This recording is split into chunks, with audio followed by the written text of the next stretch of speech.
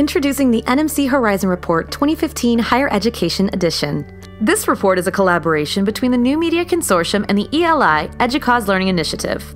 In this report, the Horizon Project expert panel selected 6 key trends, significant challenges, and important developments in educational technology very likely to impact planning and decision-making over the next 5 years. The key trends expected to accelerate technology adoption in higher education are placed on 3 timelines: long-term trends, mid-term trends, and short-term trends. Advancing cultures of change and innovation and increasing cross-institution collaboration are expected to be around for 5 or more years.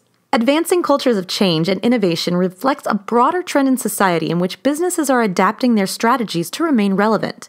There is a need for policies in higher ed that more aggressively support agility. Collective action among universities is growing in importance for the future of higher education.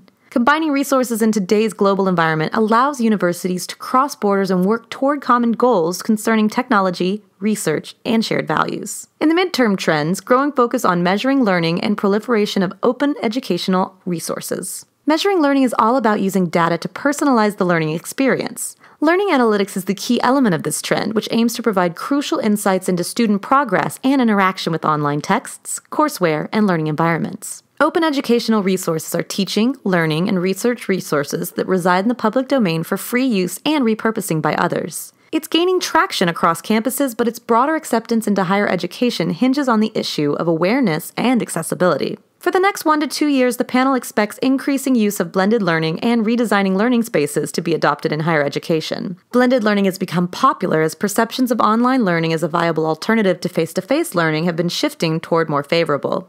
To implement, blended learning will require concrete online learning guidelines and continuous visionary leadership. Many higher education professionals have started to rethink how learning spaces should be configured after a student-centered approach has become more popular. The traditional classroom mold is being broken to accommodate flexible and active learning.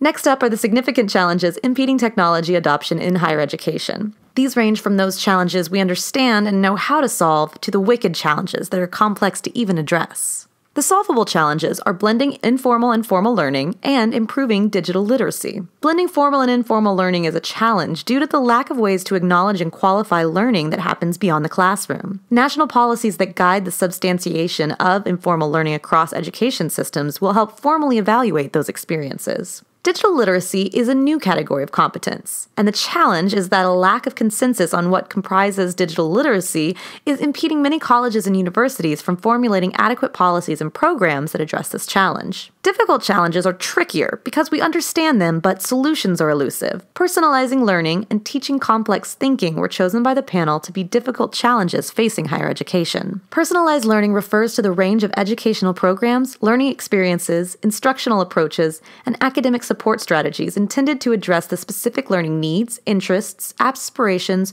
or cultural backgrounds of individual students. The biggest barrier is that scientific data-driven approaches to effectively facilitate personalization have only recently begun to emerge. Higher-order thinking is not only a valuable skill in today's world, but necessary for understanding and solving complex real-world problems. Encouraging and teaching complex thinking is challenging because educators have only just started articulating this multifaceted need in higher education. And for wicked challenges, competing models of education and rewarding teaching. New models of education are bringing unprecedented competition to the traditional models of higher education. Across the board, institutions are looking for ways to provide a high quality of service and more learning opportunities at lower costs. Teaching is often rated lower than research in academia. Funding and prestige are derived from an institution's scholarly imprint, which has created an inhospitable environment for those who like to teach.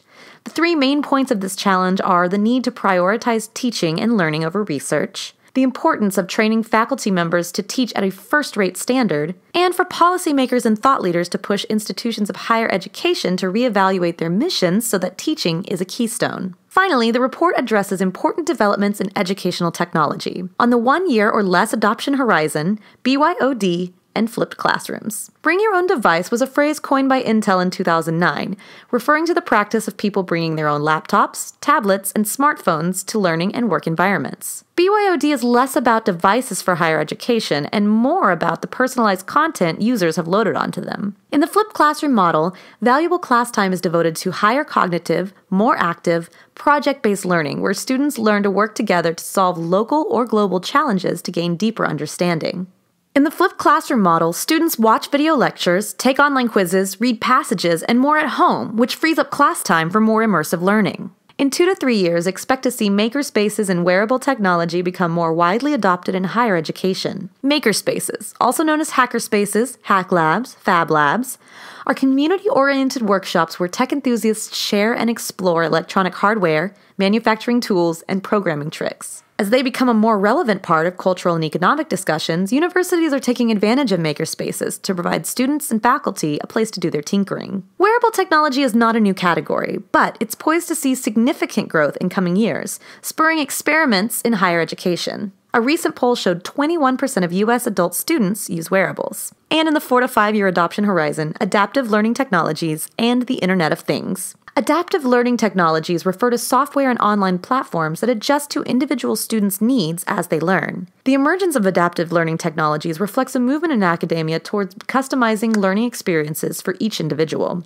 The Internet of Things is a network of connected objects that link the physical world with the world of information through the web. Enabling technologies such as smart sensors and chips are all well understood, easily mass-produced, and inexpensive, and a number of universities are already incorporating the IoT technologies on their campuses. Download your copy of the NMC Horizon Report 2015 Higher Education Edition now.